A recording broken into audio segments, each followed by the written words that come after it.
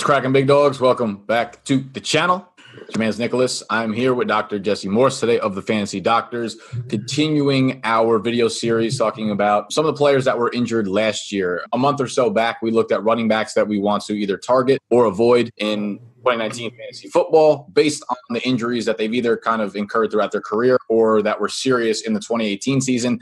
And we're going to do the same thing looking at the wide receiver position. Now, this was easily one of the most valuable one I put out on my channel for the 2019 season so far. We talked about Todd Gurley. We talked about Dalvin Cook. We talked about a lot of those guys. And, I mean, you were right on the head with Gurley because at that point in the offseason, this was, a month and a half ago, I had still been looking at Gurley as a top 3 guy. And then you had been like, no, the arthritis is going to be a big deal. We're going to have to see what happens throughout the offseason, what the Rams do. Do they start showing us signs that they're worried as well? They re-signed Malcolm Brown since then. Now they just drafted Darrell Henderson in the 3rd round. So clearly there's something there, and you kind of hit that right on the head. When they traded up, I was like, oh, boy. Mm-hmm. They're showing their hand, and they don't have a choice. So they have to. Kind of staying behind their initial statement about how they're not worried about the knee. But at this point, all signs point towards exactly what you had kind of said. So that's something to look forward to. If you missed the running back video, of course, I will link it up here as well as in the description. I would highly recommend you go check that out.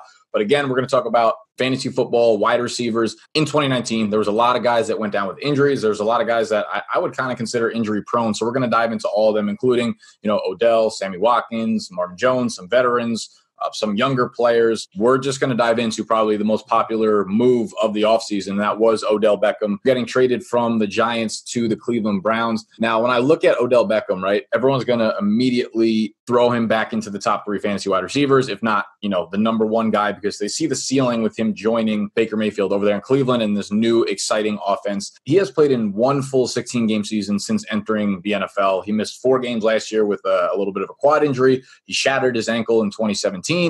So, he's missed a full 16 games over the last 2 NFL seasons. A site that I use, and I'm not really sure what your thoughts are on this site or if you are familiar with it or how the workings of the site work. It's sportsinjurypredictor.com. It's an interesting site that kind of gives you the pretty good job.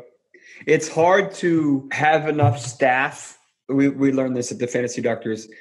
If you're not getting paid regularly to continue content, it's really hard to continue to supply data and still have a full-time job. Most of us at the Fantasy Doctors are physicians. Half of us are surgeons. The other half are either physical therapists or something along those lines. So we all work 40, 50, 60, 80, 90 hours a week. So there's not many minions, I like to call them, to kind of crunch the data, have it available, and constantly update. That's hard to do. Right. That takes time, money, resources. So there are other websites that are good. And while we'd like to think we are the number 1 in terms of everything, that's just not realistic because it's too hard to do that. We're good at what we do, providing updated injury analysis, but there are other good sites, and that's one of them. Okay, cool. Yeah, I like how they're kind of very defined with everything. When you go to a player's page, they have exactly their injury history as well as their projected games missed for this upcoming season and whatnot. And the only reason I bring it up, it's not like I'm black and white when it comes to a website like that when they're telling me how many games a guy is going to miss. But Odell Beckham is listed as the guy with the highest projected games to be missed in the 2019 fantasy football season, which, was a blaring, red flag for me because he's someone, the ceiling is not in question. If he's on the field, even if it was with Eli, if you told me that he was playing 16 games in 2019 with Eli, I'm like, okay, he's easily a top 3, top 5 fantasy wide receiver. That was never, my question. His talent is not the thing, but the injuries, something that's plagued him throughout his career. Tell me how big of a concern Odell is for you, where you're thinking about him in fantasy. Is he too risky to throw him back in that top 3, top 5 conversation? So now that we're fresh off the 2019 NFL draft, football is back in everybody's mind. Yes, sir. Let's kind of delve into easily the biggest name injury-wise or just polarizing figure-wise this offseason, maybe besides Tyreek, and only that's recently. Right. So obviously Odell has had some injuries, like you mentioned, but injuries the past 6 months weren't really a big deal. It was more controversy, this, that. I mean, Peppers plus a first and a third, and right now you can't grade the trade because we don't know who these two guys are and how they're going to amount to. We'll have to look a couple of years down the road and see if this is going to be a good trade or whatnot. But what I think of is that Odell suffered a freak injury 2 years ago. His quad last year wasn't a big deal to me. Mm-hmm. If they were competing, he probably maybe would have missed a game. Maybe two. It was hamstrings and quads are unique but different. Quads injuries, if you treat them and you get them quickly and early, you can nip them in the bud. Hamstrings, you don't have that choice. You have to wait. Right. And even then, they don't feel right. Even if you do everything perfectly, that's just hamstrings, and that's why they suck. So, I mean, Odell's going with his old college buddy. Now he's got a cannon in Baker. He's got Chubb. They've got Hunt. They got Njoku. It's not just him and Saquon. Like, there's a lot of options. So it's going to be hard for the defense to just be like, oh, double team OBJ and then stack the line. Right. Can't do that anymore. You have Jarvis over there. Like, this is going to be a dynamic offense, assuming everybody stays healthy. He managed to top 100 yards or a TD in 8 of his 12 games. Maybe he plays 2 of the last 4, and he does 10 of 14. That's pretty good odds. Like, That's definitely top 5 worthy. I think he could have easily played at least 15 or maybe 14 games. Obviously, that quad could have really lingered, but I don't really think it would have. I think they would have addressed it, and then they would have babied him a little bit, and that would have been the end of it. I don't think it affects him long-term whatsoever. This is not like a hamstring where you have to worry about it coming back every year like Leonard Fournette. Like, I'm not worried about that. I think he's going to be a top 5 wide receiver. He's only 26. I feel like he's been around forever. Yeah, because he gets so much hype. Yeah, I mean, and now he's like a sneaky playoff contender where the Browns are. At least you expect him to be. Wide receivers versus running backs in the first round, eternal debate. But, I mean, there's less bell cows, so you're probably going to want to go running back early. But if this is 7, 8 to 10, 12, 16, depending on how big your league is, I can't blame you.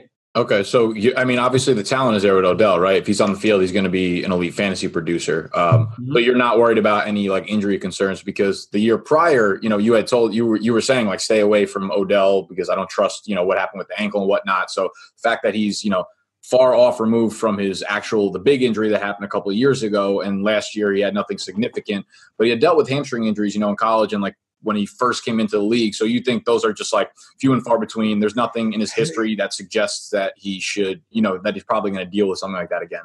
No, I mean, you guys, the guys always have a tendency to get hamstring injuries early in the season. That's just like something like 70% of them, probably higher than that, or within probably the first 4 weeks of preseason and the first 3 or 4 weeks of regular season. Like, that's just what happens. These guys don't.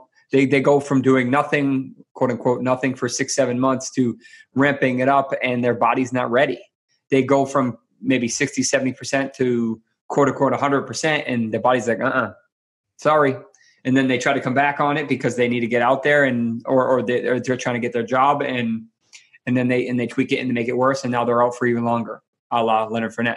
Right. But no, I'm not worried about him. He proved last year that he can stay healthy. The quad was a freak injury even later in the year. If it was in the middle of the year, that could have really lingered, but it was at the end of the year. And if they were in contention, I don't think it would have been a big deal. Okay. So draft Odell as you would without injury concerns. Now there's another elite wide receiver who, unlike Odell, he's past his prime. Maybe not past his prime, but within the next year or so, he will be past his prime. He played in 9 games last year, and I'm referring to A.J. Green of the Cincinnati Bengals. He aggravated his groin early on, and he didn't miss any time. Then he injured his toe halfway through the season. He missed a bunch of games, tried to return in week 13, re-aggravated the toe. I feel like that was pretty obvious to see coming, even from someone who wasn't like a doctor. It was just, you could tell that they were rushing him back and he wasn't fully healthy. They were very vague with, his injury timetable. They're like, he'll be back soon. He'll be back soon. He'll be back soon.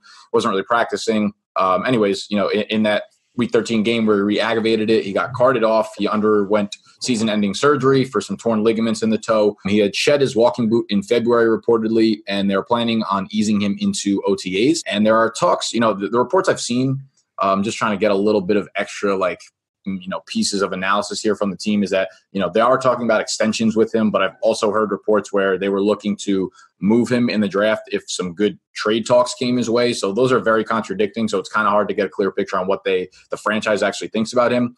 He will be turning 31 at the end of July, so he's older. He's missed 4 more games in 3 of the last 5 seasons. He hasn't hit 1,300 receiving yards since 2013. So Green, the talent is there, and he's someone who is always looked at as an elite wide receiver. He puts up great per game numbers, but it always feels like there's just something, missing there. And now that he's coming off the serious injury and he's getting a little bit older, his ADP is being pushed back really far, like almost to the end of the 3rd round, early 4th round. And given, the talent, you want to say pull the trigger there, but should we be concerned with this toe injury, knowing that he's had a decent amount of time to recover, but will it be long enough to have confidence in him, drafting him in maybe like the 3rd round or something? Those are all really valid questions. I feel like the decline had begun a couple of years ago, and it's continuing to go. So I'll paint the picture. Week 13, Bengals playing the Broncos. Green goes down with a non-contact injury to his foot. Never good. Yeah. Remember that he had the same issue in week 8. That they, as you mentioned, they kind of dilly-dallied and never really said, oh, yeah, he'll be back in a week or 2. And then it was like 3-4 weeks later and he still wasn't back yet. Right. So I think what they realized was it was a partial tear of some ligaments in the toe. The toe is super important because you needed to push off, you needed to run, jump. That's pretty much the definition of an NFL wide receiver. Like without the big toe, and that you're balanced in your foot too. Without that, you are going to be really, really restricted. They probably tried to rush him back, or they gave him a decent amount of time, but it just doesn't heal that quickly. Timelines don't care when games are. That's just that's what it takes to heal. And these guys all think they're superhuman, so they think they can push it. Mm-hmm. But these are the guys that make the timeline. So unless you're Adrian Peterson, you that is what it is. So this is classic turf toe.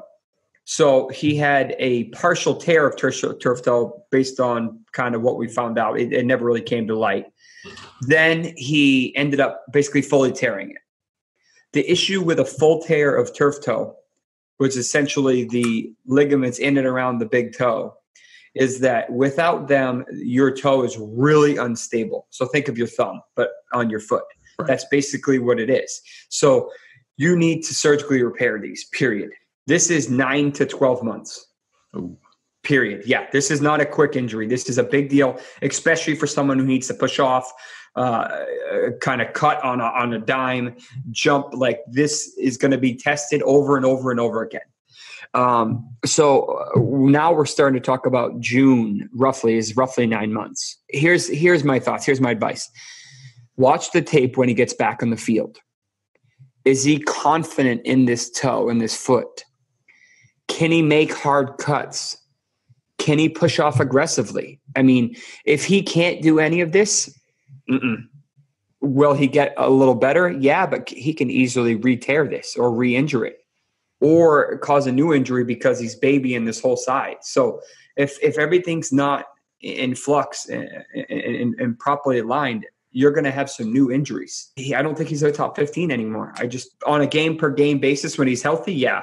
But over the whole stretch of the season, I don't think so. Yeah, you got to look at the bigger picture. And I do think some of the injury risk is definitely baked in, but it's not so black and white like, okay, injury risk baked in, good pick. It's like what you're saying is like you actually have to be on top of these things and actually look and see, is he confident in it? And I almost feel like it's been less time than that, because if it happened in, the full tear was in week 13, I'm not actually sure when the surgery took place. So whenever the surgery took place, 9 months from then, I would almost is like July, probably maybe closer to that range, August. So it's even a little bit riskier. So definitely keep that he didn't have any setbacks. So that's assuming everything went perfect. I mean, if you have Darius Geis type of situation like that, those things, thankfully that came out early enough that we heard about it, but that very well could have could have happened with anybody. You can get infections. Unfortunately, that happens. Yeah.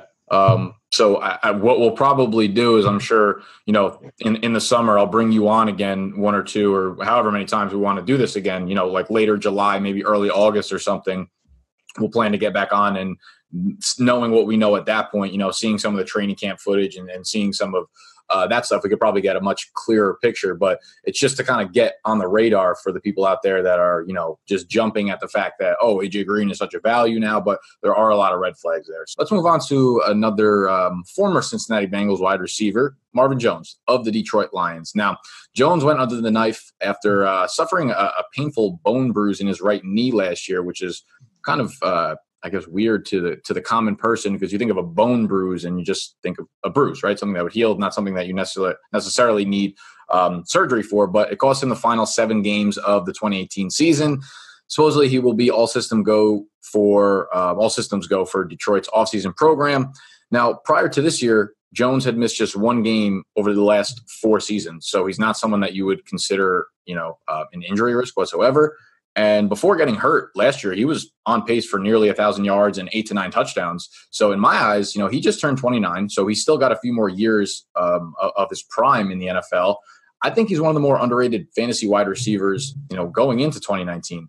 Is there something more to this surgery? Because for me, it feels like it's uncommon to have surgery for a bone bruise. What's the healing process, rehab process like? Is this something we need to be worried about with Jones?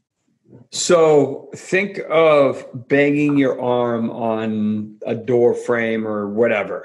Okay. You're likely going to have a bruise for, I don't know, a week or 2, something like that. That's fine. That will go away. Not a big deal. Well, the issue with a bone bruise or a bruise in a bone is that these stupid things take forever. Okay.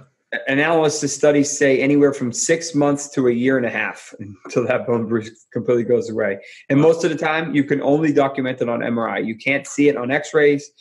You can assume it's there or have suspicion it's there, but you can't prove it unless you get an MRI. That time frame is assuming you do. That's just like natural healing, right? Not having surgery. Okay. And here's the thing: unless there's a fracture, surgery isn't going to do anything. So I don't know why they did surgery. So there's a lot more to the story that they haven't let on. Okay. Here are the main options, and I tried to look, and they literally didn't say anything else. So this is under wraps. Okay. We know that Adam Schefter said that Jones had a bone bruise and that his ACL and MCL were intact. That's all. That's basically all we know. And then Patricia, Lions head coach, basically declined to give any more information. But that's literally all we know. So he was having a good season, 35 catches, all over 500 yards, 5 TDs. They weren't the best team. So that's decent for a mediocre team. Yeah. That ended up beating my Patriots. While the details are scarce, my suspicion is he probably suffered a meniscal tear. If I were to bet my money on it, that's what I would say he had. Okay. If he had an ACL tear, we would have knew about it. Yeah. They would have definitely said it. If he had an MCL tear, Schefter said he didn't have one, but we'll take him for his word, which we usually should and do. But even if he did, that probably wouldn't have caused a bone bruise, but maybe it would have. So think of you have the upper and lower leg bone kind of sitting like this. Mm-hmm. Well, what happens is these basically smash into one another, and one or if not both have some bruising in and around the joint. Okay. So classically, this happens with an ACL tear. This can happen with a tibial plateau fracture, which is what Aaron Rodgers actually had last year and J.J. Watt had a couple years ago. But these are very high-impact injuries. If you look at an MRI, depending on what shade you're looking at, usually the whole bone is black. That's just how it's supposed to look. Well, any inflammation is going to be white. When you see a bone bruise, the whole bone is like white, or part of it is, but depending on how much is bruised. So, okay. But they're not going to go in and do anything surgically for a bone bruise unless there's a fracture or something like that. So, right. I don't. why they did surgery, I can't explain unless he had a meniscal tear, unless he had a small fracture, unless he tore his MCL or his PCL or his LCL or something. Something had to have happened that they haven't commented on.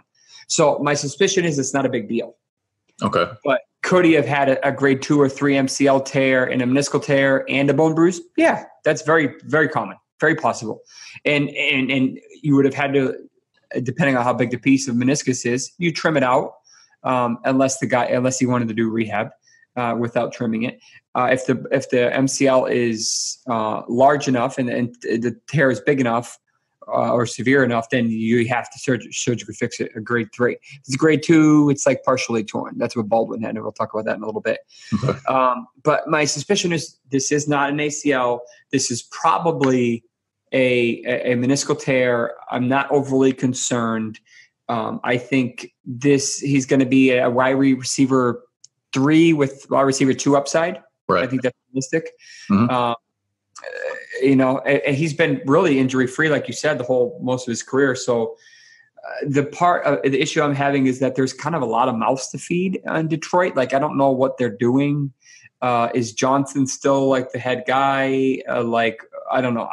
I don't know what they're doing. Right. We don't really know their identity. They want to become a run-first team, but I think at the end of the day, when it comes to throwing the ball, it really boils down to having Golladay and Marvin Jones. And now that Golladay is, taking over as that wide receiver 1, Jones can do what he did in Cincinnati when he was playing behind AJ Green and be like the wide receiver 2 that doesn't have to face the top cornerback. So that's really why I see, if he's completely healthy, and I guess we'd have to assume that by when the season starts, he is, just based on what we know. I think he can, be that downfield threat that he has been for Stafford without having to take on the true number 1 cornerback. So you say like the bone bruise could take anywhere from 6 months to a year and a half to heal. And you said the meniscal tear. Now, how long does what's the rehab process like for that? If it was that?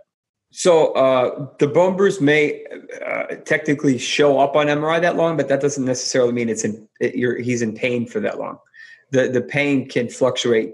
It fluctuates on how large it is.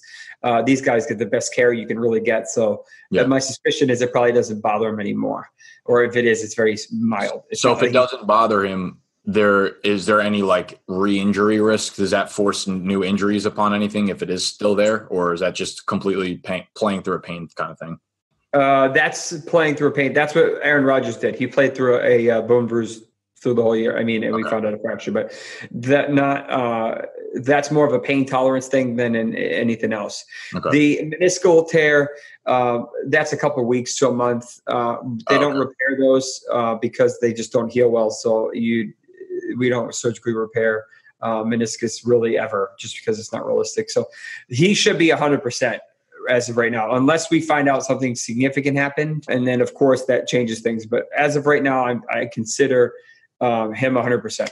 Okay, cool. Yeah, that's what I had figured. And like you said, he's wide receiver 3 with like that weekly, because he makes the big plays. He's a weekly wide receiver 2 upside. And I think the fact that people are going to forget about him because he kind of missed the ending portion of last year, and they think of the Lions and they're like, not a great offense, but I still think he's a good player with good years left ahead of him. So he's someone you could probably draft outside of picks like 90, 100 or something, and grab as your wide receiver 4 or 5 on your team that can give you good fill-in value. Or if he does end up like emerging and coming back as the Marvin Jones that we knew, be a sneaky wide receiver 2, 3 play for you. So let's move over to LA, and we have Cooper Kupp.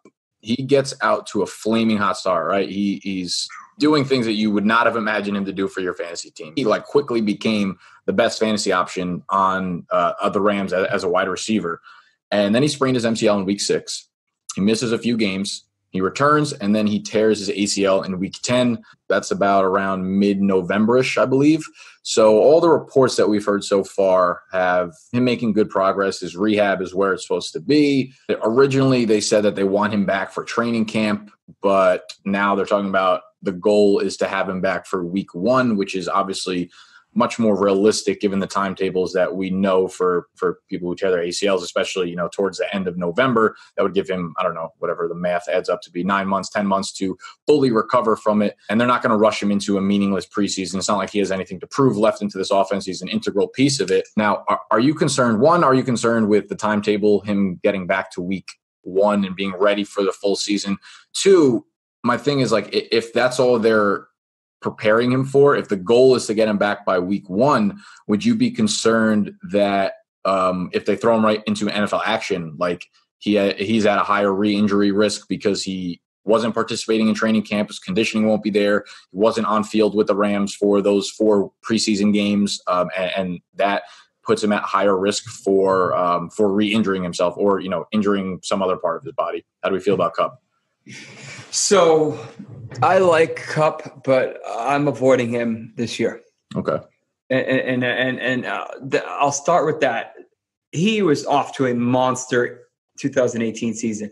Yeah. I mean, if he continued without this injury, assuming all things equal, he would have been 80 catches, 1,100 yards, and 12 touchdowns. That's probably top 10, maybe top 5. I don't know, without looking at the numbers in specific. But he had a concussion in week 5. He had a sprained MCL in his left knee, which cost him 2 games. Then he tore his left ACL, in November, like you said. Is there a connection? Probably. Maybe not 100%, but probably. Was he wearing a brace? I don't know. A lot of these guys they're wearing stuff over it. These new braces are really sleek and you can't even tell. Did it prevent his MCL from tearing, but it put more stress on his ACL? Was his MCL still healing? Yes, I can tell you that right now, which then caused his ACL to get additional stress, which then caused it to tear. Probably, but it is what it is. Right. We know he suffered an ACL tear. The standard appropriate timeline for an uncomplicated ACL, meaning just the ACL, maybe a little bit of a meniscal tear, is 9 to 12 months. You start adding new ligaments like Carson Wentz and stuff like that, then you're looking at 12 to 15 months. So 9 to 12 is appropriate. The issue that I see with these guys is that you assume this guy's going to be on a trajectory going straight up for several years until they peak and then they come down. Well, when you put that ACL in there, I feel like it throws a monkey wrench in their trajectory. Okay. So it's going to either plateau them or it will make them drop, and then they just will never have that same peak that they would have had if they didn't tear it. Add in significant increased risk for a second ACL tear. So if you tell me you're going to have a 30% chance of re-tearing that ACL or getting a second ACL tear in 2 years after the first injury, would you consider that significant? Yeah, definitely. That's what the data shows. It's a combined of both knees. So meaning there's roughly 21% on the same tear and 9% on the opposite knee. Now, this data wasn't done in NFL players because that's obviously very hard to come by. But the nonetheless, they're getting better, but there's still a lot of risk. Why is opposite knee a big deal? Because that's what happened to Deshaun Watson. Like, this happens. It doesn't happen often, but it happens. All right. Most position players, running backs and wide receivers in my head, do not mentally feel 100% until their second season back. Many people who have had ACL tears, professional athletes, have come forward and said, this is like 70% mental and 30% physical. You have to confide and have faith in that ligament to allow you to stop and turn on a dime going 15, 20 miles an hour. Right. That's the ligament that's doing it. And it's surgically repaired, and it takes a long time for that repair to mold and to be strong. That's the issue with these, is that for 3-4 months, they're not even allowed to cut after the surgery. Like, they can go straight line and that's all. Eventually, they're slowly allowed to cut. So I compare this to kind of Julian Edelman of 2018. That's how I look at this. Okay. Was he as good as before? Probably not. Was he still serviceable? Oh, yeah. But I just don't think he was as good. And maybe we'll see him. I mean, he's older, but maybe we'll see him step up this year. But I feel that Kupp is going to disappoint people this year. Okay. Yeah. I mean, that 9 to 12 timetable like that 9 months would be basically the end of August, early September. So the very, very beginning of when the season starts. So if he's not fully ready, both physically and mentally at the earliest of that rehab process in the 9-month mark, then you're looking at a slow start and a higher, re-injury risk chance for a guy like Kupp. So I could totally see how baking in more injury concern there. And I think a lot of people, it's tough to gauge where he'll be drafted, because I think maybe people who owned him last year will understand how good he was prior to the injury. So they'll say like, yeah, he's the first Rams receiver I want off the board. Some people will kind of forget about him because you look at Robert Woods and Brandon Cooks, and they both put up very, very good fantasy numbers without both with and without Kupp. But one thing for sure is that Rams offense runs a lot smoother with Cooper Kupp in the lineup. So for them, from a team standpoint, it would make way more sense for them to ease him really slowly back into the lineup, have him ready by like the second month of the season, maybe playing very minimal snaps, over the first month of the season, then getting eased into the lineup as the season progresses, because they're a team that, I don't know if they necessarily need to get off to a scorching hot start, because they'll probably be in the playoffs one way or another. And to have, Kupp ready for that, I think would be a big boost for them. He's definitely at increased risk for soft tissue injuries in the first 6 to 8 weeks as well. So your hamstrings, your calves, your groins, the stupid stuff that lingers, basically. Yep. So, those are the things that end up costing players time anyway. So, yeah, it's definitely concerning. I don't know at his cost, depending on what it is, I won't be interested, just because his expectations will be too high, and I don't think it's realistic. Yeah, I think him and I would assume, I think it's going to go Brandon Cooks, and then Robert Woods and Cooper Kupp are going to be really close to each other. I said Cooks will probably be a 4th round pick in that range, and then Woods Kupp will probably hinge on like somewhere in the 5th round range. Definitely take some caution with Kupp there. Let's talk about Sammy Watkins. Now, I don't necessarily want to get into him as like a player and his talent and just the whole situation, because what it's looking like is Tyreek Hill is not going to be playing football for the Chiefs in 2019. So that opens up a massive hole for targets and production with Patrick Mahomes as a quarterback, of course. But Sammy Watkins, it's just very hard to gauge how to value him, taking into account both the Tyreek Hill situation and the injuries that he's, basically been plagued with his entire career since coming into the NFL. He played his usual 10 games last year. He had a foot injury again. It seems to be like a constant theme throughout his career since entering the league. He missed the last 5 games of the regular season, though. He did return for the playoffs, and he looked very good. He went 6 for 62 against the Colts. He went 4 for 114 against the Pats. He had 8 targets in both of the games. So clearly, when he's on the field, he is a part of this offense. And they signed him to a fat contract. So that tells you that it's not like, okay, we're really worried about his injury risk, or we're really, we're just kind of hoping that he plays a big role in the offense. It's like they want him to be on this field, and they want him to be a big playmaker, because he was a very early pick in the NFL draft, and he's had these big seasons in the NFL, but he's never really been able to put it all together for one reason, whether it was playing with a bad quarterback, or whether it was moving during the middle of the summer, or it was the injuries that really have plagued him throughout. So like, what are the chances that we're going to get 14 plus games from Sammy Watkins this year? What, like how much risk do we need to bake into drafting him wherever he ends up going, depending on the Tyreek Hill stuff?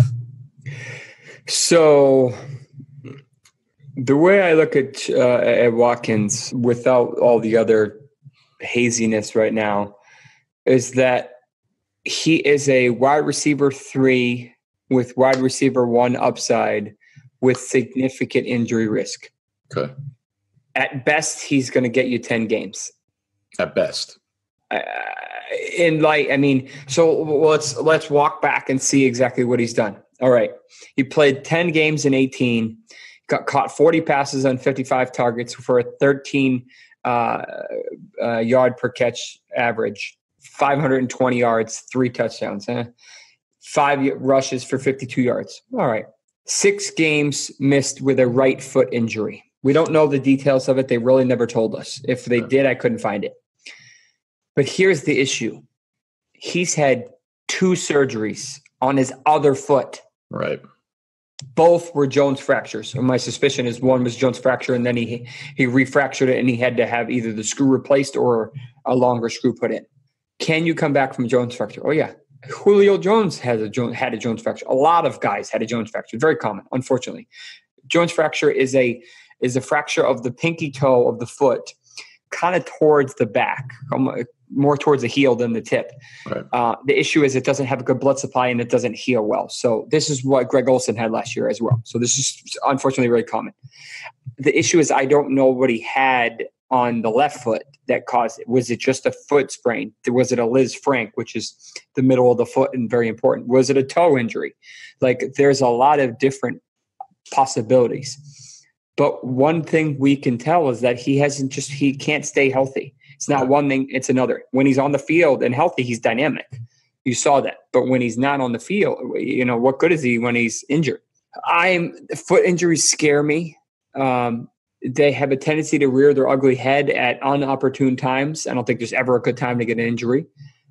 So I personally wouldn't draft him just because of the risk. I mean, unless you're drafting him as a wide receiver 5 or 6 and you know when to play him, okay. But that's probably not going to happen. Okay. Could he end up being the Chiefs' number 1? Yeah. I mean, that may be worth the risk if Hill is gone and Kelsey can't get all the targets, and that may be part of it, but I don't know. Injury risk, there's a lot of caution. Yeah, I mean, we know this passing offense is going to produce numbers. We know Kelsey's going to get his, whether it's 1,200 yards, 1,500 yards, whatever he goes for. What we don't know is, okay, so let's say Tyreek Hill, he's off the Chiefs. Next week, another report comes out that they let him go. Sammy Watkins supposedly steps in as the wide receiver 1.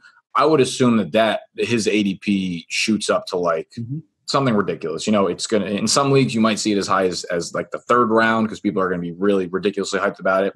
I would say he'll probably settle into like the 4th round-ish there.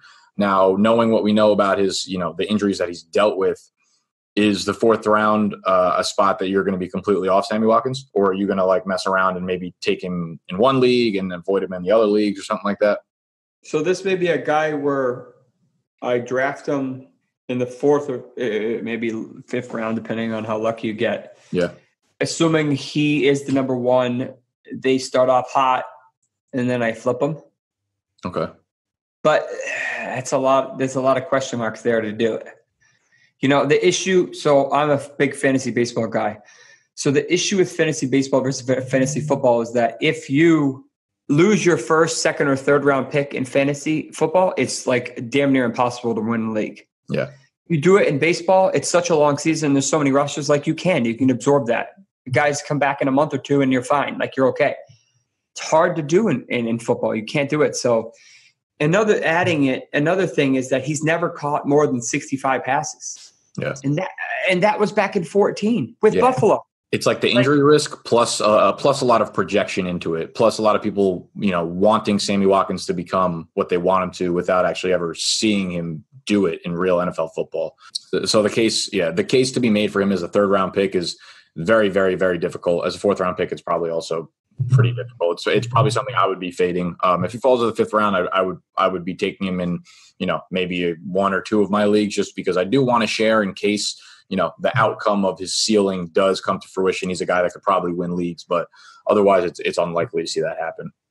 All right, let's move on to another young downfield threat for the Houston Texans.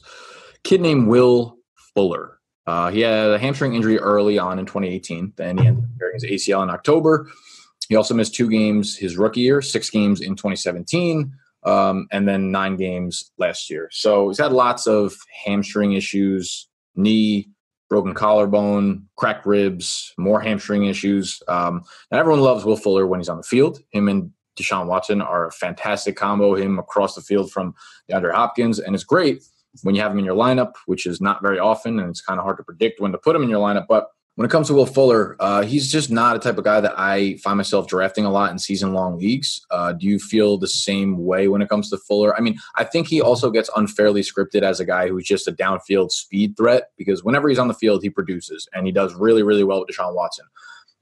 The bigger concern is, I feel like he's an injury risk. Maybe I'm wrong here, but is he someone you look to draft in season long because he gets that stigma, or he gets that, that name for himself as an injury risk, and thus he drops in drafts?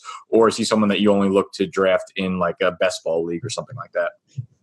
Yeah, I think he's too risky to draft personally. Like, we know he has tons of talent. There's really no question about that. The problem is he seems to get injured too often. Like, here's his list of games each of the past 3 years since entering the league. 14 in 2016, 10 in 2017, 7 in 2018. He's kind of going in the wrong direction. Yeah. So, I mean, in 16, he had hamstring injuries and a knee sprain. In 17, he started off the wrong way. I mean, he kind of had this he broke his collarbone, his clavicle, which missed the first 3 games in preseason. Then he missed 3 more with broken ribs. And then he had minor knee surgery after the end of the season. So, like, that's a lot of stuff in 1 year. Then he suffered a hamstring injury last year in August, costing him the season opener. Then he tore his right ACL in late October. So he's basically had, like, he's tweaked his hamstring, he's broke his collarbone, he's broke his ribs, he's tweaked his left knee, he tore his right knee. I mean, he's never not injured. You're running out of body parts. Like, there's a lot of things. So, yes, I know he's dynamic, but I will let somebody else worry about his headache. Yeah, I'm with you there. Unless he drops real far, I won't be taking Will Fuller, or unless it's in like a best ball draft. Plus, I like his teammate Kiki QC more than I like him, especially where they're getting picked. Another guy I do not like, you could not put enough space between myself and Doug Baldwin. And when I originally sent this over, we had not heard the reports that he might end up just retiring because the injuries might be too costly to him. So this whole section might be irrelevant. But prior to us even hearing that, he told us last year that he was coming into the season hurt. And that should tell you that, like right away, that he was a no draft type of player. He ended up re-injuring himself, groin, hip injuries. This offseason, he's undergone knee, shoulder surgery, and now in April, a sports hernia surgery, which will sideline him another couple of months. There's no timetable for return. He'll most likely miss OTAs, all this stuff. There's just so much moving away from Doug Baldwin as a draft target. And for the people that thought he was going to be a good value in 2019, I thought it was a ridiculous statement prior to the news that he's probably going to retire. But like with all the stuff that he's undergone this offseason already, like if he doesn't retire, is he even worth touching in fantasy? So you're probably going to be surprised at my answer for this. So he burned me bad in 18. Like, I was really high on him. I actually had him in probably most of my leagues, especially my money leagues, and obviously that didn't pan out very well. So the good Dougie Fresh, as I like to call him, it's been a reliable option for several years, but that changed in 18. Yeah. He suffered that left knee injury in July. Then he injured his right knee in, I don't know, September or something. Mm-hmm. That was a grade 2 MCL. So the MCL is the ligament that runs north to south on the inner aspect of your knee. Very common injury in football because guys get hit on the outside, and that's the knee. That's part of the knee that buckles. Right. Okay. That usually takes 3 to 5, 6 weeks to fully heal. He missed only 2 games, so he came back injured. But the problem is he never looked the same. Like, Seattle went super run heavy. And it was crazy because what's his name? Wilson, like, threw the ball like 15 times a game, like nothing. Yeah, I know. Which is nothing for football nowadays football. So like the rest of the season, Baldwin really only had 2 games where he was targeted more than 10 times. That's not a wide receiver that I can gamble on. Yeah, it's like it's not only all these injury concerns, but one, like you said, he wasn't the same player that he was last year. They have Tyler Lockett, who's arguably the better receiver at this point. They also just drafted DK Metcalf, who's going to be the downfield guy for them. They are a run-heavy offense, so Russell Wilson's not throwing the ball enough to the point where you can justify drafting Doug Baldwin from any sort of like efficiency or volume standpoint. Like you said, he had a couple of good games. He had the one game against the Chiefs where he went 7 for 126 and a touchdown, but that was a shootout. They scored like 70 points. And if you look at the games that are sandwiched around that one game that Doug Baldwin had, you're looking at yardage totals of 32, 27, 22, 77, 39, 52, 39, 26, like all very, very, very minimal. So he wasn't the same player. And now he's going through all these surgeries and all this injury stuff. I feel like if your analysis has to start with, if he stays healthy this year, that's a guy you just have to throw on a lot of risk on top of it. Plus the fact that he's older. And it's not like these guys who are 31, 32 recover quicker for these injuries. They recover slower. And they don't get more talented as they get older. They start to lose their talent because their athletic skills, how fast they are, how quick they can cut, start to diminish with each injury. And for Baldwin, I couldn't get far enough away. Half a second, a half a foot, it all adds up when you're playing someone who's 8, 10, 8, 7, 8 years younger than you repeatedly over and over again. That adds up. That half a step becomes a pick instead of a catch. Exactly. So I think the situation will settle itself out and he'll just kind of retire. If he comes back and he's like a 10th round pick, sure. Give me a flyer on him. He has the talent. He has, he may have the potential, but I think there's a lot less reliable people at a higher cost. So if he's that cheap, I may throw, but we'll see. We'll revisit this in July and August. Moving on to Emmanuel Sanders, Denver Broncos. So he tore his Achilles last year, and that's certainly not a good look for a 32-year-old. Sanders is just like Baldwin in the fact that he's a veteran that I am absolutely staying away from. And I was actually looking at some ADPs on draft.com. Baldwin is pick 92 right now. Sanders is pick 93 right now. So they're back-to-back. That's going to change dramatically as we go further into the offseason. And he was a guy I absolutely loved going into last season because it was like a perfect storm. I had been on the train that I thought Demaryius Thomas was kind of deteriorating, and I did not like him in the 2018 offense for Denver. And they bring in Case Keenum, who literally, no matter who is there, no matter who's playing the slot, no matter where he is playing, targets the slot on a ridiculously high percentage of his throws. So it was like Sanders, still athletic, still looked good down the field, was playing in the slot, and Case Keenum loved throwing to the slot. Now, there are a lot of moving parts when we look at Denver, in 2019, but almost all of them result in me staying far away from Sanders. He'll be 9 months removed from the torn Achilles in week 1 of the 2019 season. That's a notoriously hard injury to return from for someone in his prime, let alone someone who is, 32 years old. You got Joe Flacco as quarterback, no longer Case Keenum, who loves going to the slot. Just not a good situation. So do you need to add anything to that argument with Sanders? Do you remember when Sanders was with Pittsburgh? When what? When Sanders was with Pittsburgh? Yeah. It feels like a decade ago. So this is his 5th season. So he started off hot. And he actually had a pretty good season. 71 catches, 90. He was great over the first half of the year. He was amazing. Almost 900 yards, like only 4 touchdowns, but it's a slot wide receiver. So that's the issue. Yeah. He tore his Achilles in practice. It is what it is, regardless of when it happened. It's just unfortunate. But this is a surgery guaranteed for athletes. You can't not have Achilles tendon surgery if you're a professional athlete. I'll put it that way.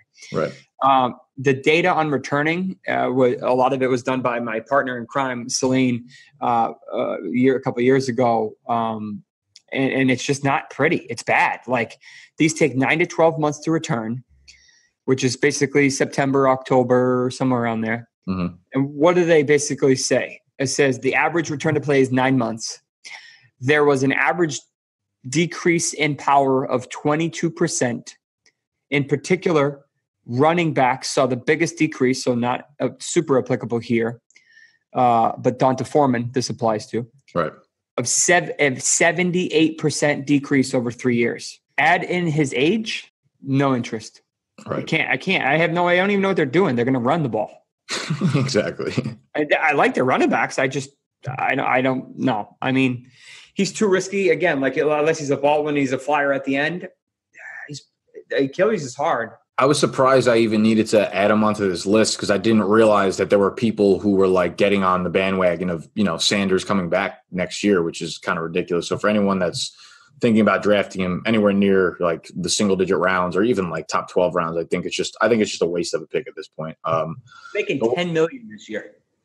Yeah, I know. They can't even like cut him, which is the bad part. But no, that's why I was like, shit, I'd make $10 million if I could, and be injured in rehab. But hey, he paid his dues. Good for him. But avoid that situation. Flipping the script, someone who is, not 32 years old, Anthony Miller is going into his sophomore season with the Chicago Bears. Miller was a guy I absolutely loved last year. He was someone I was all in on like dynasty leagues. Very disappointing season by most standards. He did end up scoring 7 touchdowns, which is impressive for a rookie receiver. There's not many rookie receivers that put up 7 touchdowns in their first season in the league. From what I understand, he was kind of playing with pretty fucked up shoulder since like week 2 or 3 when he injured it. Since the season ended, he underwent surgery on the shoulder this offseason. So I don't know much about, shoulder surgery, and obviously that's going to affect the wide receiver because you need full range of motion in your arms and stuff. Assuming, he had the surgery after the season was done, what kind of like timetable are we looking at with Anthony Miller? Because I do believe that he's going to finally, jump over Taylor Gabriel and get the snaps and the play time that I think he deserves to have. And he could be an interesting flyer later in draft. So I don't know much about the shoulder thing. So what do I need to know here? So I feel like this kid's like 70 years old, but he's 24. Yeah, he came into the league. He came into the league as an old rookie. I feel like he's been around for a while, but no, he was just drafted last year in the second round by the Bears. Yeah. So we'll walk back a little bit and review his history because that plays a role here. In 2014, he had to be redshirted due to a shoulder injury. I didn't know that. Okay. I don't know what shoulder it was. I don't know what the shoulder injury was, but apparently it was big enough to cause him to basically miss a whole year, or essentially. Then he fractured his right foot in his last college game, causing him to miss the Senior Bowl and the Combine, probably why I think he went in the second round. That was all before the Bears even drafted him. Then in week 3, he suffered a dislocated left shoulder. Shoulder dislocations are unfortunately very common, or pretty common. Anterior, meaning popping towards the front, posterior popping towards the back. Anterior is 95%. It's really hard to get a posterior. It's like electrocution and seizures. So like those are the only 2 ways you get a posterior. So like 95% is like he had an anterior dislocation. If it popped back in, which it can happen, he may have been lucky. If they had to pop it back in, either way. But this is a ball and socket joint, like the hip. What happens is when you pop out, you're going to catch a lot of you can have some bone fracture here. You can have the labrum is here, the cartilage is here. You can take and take a big chunk off of that. Age is the number one factor for risk of re-dislocating the shoulder. It's like directly correlated. And it's something like 90% chance if you're in your 20s that you're going to dislocate it again. It's like that high. It's really high. So my suspicion is he had it's kind of like a splint where it basically prevents it from popping back out. And then he probably had surgery in the off season. He did have surgery, but he probably had surgery to put pins in to prevent it from popping out. The question we don't know, and I wouldn't be able to know unless I evaluated him and saw the MRI with contrast, is how much rotator cuff damage did he have and how much labral tear did he have? That is directly correlated with the dislocation, and there's really no way to know that without them telling us. Okay. So, am I concerned? Not particularly. He said he's feeling better and going to set the world on fire, and not in so many words. So that's good news. But he could be just optimistic and not realistic. Yeah. Who doesn't say that?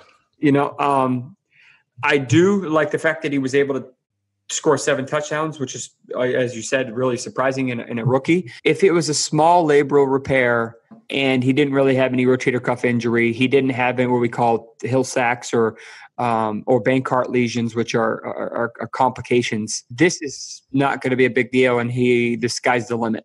But if he had a big labral tear, if he's got some floating stuff in there that he had to have removed, if he's at high risk for re-dislocating, this is going to haunt him.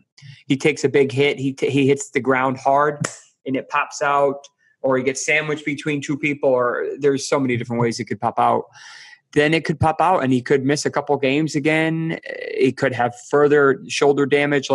So it's hard to tell how much damage he has, but the fact that he was able to play almost the whole year is good. So that means that it was probably minimal damage and he really got really lucky. So he's probably going to be a sneaky buy low in 19. Okay, cool. Yeah, that's what I like to hear. I wasn't really sure. I know that I think we've seen a few wide receivers kind of deal with the shoulder injury, and it's just if it happens early on, it's just something that feels like it just lingers the entire season, and that's like the excuse for the whole year. So if he's healthy, he's someone that I think he's really, really, really good bet to kind of sneak in there as a late round draft pick. And he's someone you don't have to spend a lot of capital on whatsoever, because most people have kind of forgotten about him. Before we leave real quickly, I'm going to sneak this into this. I don't think I sent you over his name, but in honor of the NFL draft wrapping up, we have this kid, Marquise Hollywood Brown coming out of Oklahoma, first wide receiver taken off the board. Now, he had a Liz Frank foot injury right before the combine. It's almost like irrelevant because he ends up going to Baltimore. So, no wide receiver is really going to have a big fantasy impact, but there's a lot of people who play dynasty. And as the first wide receiver off the board, that obviously has to be acknowledged. And he's got to be someone who probably goes in the first round of rookie drafts. With the Liz Frank injury, I know there was like a lot of concern with this injury for like basketball players. And I know that there was like some people that just never really came back from the injury in full force. Is this injury something, it's not something we've heard anything really about with Hollywood in terms of it being like a long-term concern. Is Liz Frank something that would concern you for a football player or a wide receiver like him? Oh, yeah. Yeah. Oh, yeah. Liz Frank is basically, so think of your foot. I just happen to have this in my hand. Think of your foot like this. Liz Frank is basically the ligaments that support the arch of your foot. It's the foundation of your foot. Without the Liz Frank complex, you can't run, you can't walk, you can't do anything. Your foot is useless. Depending on how significant this tear is or was, this was probably, I don't know if it was surgically treated. I haven't looked them up, but my suspicion is they did due diligence before they drafted him that high and they're comfortable with where he is, but this could rear its ugly head again. And given his offense, I probably not worth the risk. And most rookies don't end up panning out in the first year anyway. I almost feel like this is a pick for from a football standpoint for the future, not necessarily 2019. And I believe he did have surgery. How long does is it like ACL where it's like, typical recoveries, 9 to 12 months, or is it very varying from case to case? No, these take a while. These take many months, anywhere from 6 to 12 months. I'd have to look at the specifics, but for professional football players. But these injuries concern me. A turf toe, Liz Frank, and Jones fractures are the three big ones in the foot that scare me the most. I'll do something bigger as it gets closer, but definitely concerning. I know he's talented. He's not a big kid. So, I mean, I wish him the best of luck, but I wouldn't probably draft him unless I get him super late.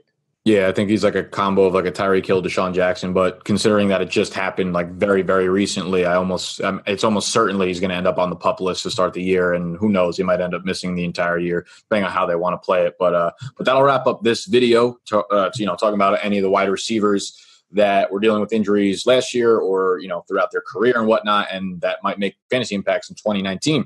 So. With all that being said, make sure you are following Dr. Jesse Morse on Twitter. His Twitter handle will be been under him the entire video, and it will be linked down in the description, as well as the Fantasy Doctors Twitter. And there we go, repping the brand. Is there anywhere else that you want them to look you up, find you, follow you? No, we do some stuff on YouTube ourselves every once in a while for quick specific videos. We try to do them like the same day. We do have several specific jointed surgeons. What I mean by that is like a couple of our surgeons are foot specialists. So they are literally the ones who fix the Liz Franks and the Jones fracture. Like they are the ones when they're in the OR, that's what they're doing. We have a couple, Celine is one of them. We have a couple hand surgeons that will be able to give you very specific timelines that work with professional teams. So we're not giving you generalized timelines. I'm non-surgical, so I deal with a lot of fractures and a lot of stuff. But when I need something that's very specific for someone who is fellowship trained in that body part orthopedically, we have that availability. So that where you're getting very specific timelines from people who do this every day. Come along for the ride. Injuries play a big role. We know that, and we're here to help. All right, awesome. Well, thank you for coming on and joining me today, and we'll definitely have you back on throughout the off season, and as we gain more momentum, when baseball kind of starts to wind down a little bit for you and you turn your head towards football. So I hope you all enjoyed that. If you did, make sure you leave a comment, hit that thumbs up button down below, subscribe to both my and their channel over there, and we'll see y'all next time. So later. Take care, guys. Thanks for tuning in.